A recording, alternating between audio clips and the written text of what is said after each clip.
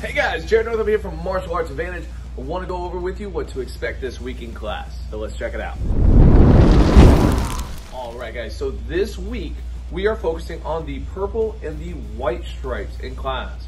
So the purple stripe is for knowing the pillars of self-esteem. So the pillars of self-esteem, we've been practicing it in class this week. We want to go over it and earn that purple stripe in class.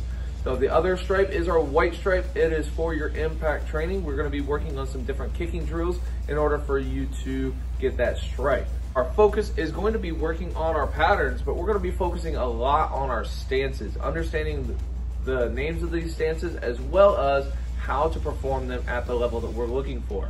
But we're also going to be focusing on those kicks that I mentioned earlier. We're going to focus on one of our favorite kicks, the side kick. And we're going to go into detail on that so that way you guys have a strong side kick and you're going to be able to use it later on in the cycle. Challenge this week is going to be practicing your confidence. You're going to do that by making eye contact when you introduce yourself to someone. So whether it's you're practicing introducing it to your friends, your families, whatever it is, you're going to practice making good eye contact, looking whoever you're talking to in the eyes, so that way you can earn your next stripe. If you're in our Krav Maga kickboxing class, we're going to focus on the number 5 wrist lock, as well as going over some different sparring drills so that way you guys know how to utilize the sparring in that system. Announcements, guys, we do have our Haunted House Parents Night out on October 29th. If you're looking at our South location, it's already been full. So what we have is a wait list. If you guys are looking for spots and you missed out, do me a favor, get your name on that wait list so that way we can call you if something happens and the space becomes available.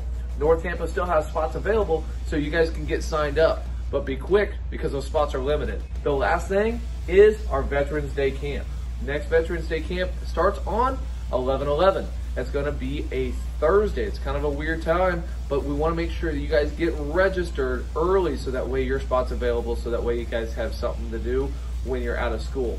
You're gonna come in, we're gonna do some class work, we're gonna play some games, and we're gonna be able to just have overall a lot of fun with the instructors. So that's it for me today. I look forward to seeing you guys back on the mat.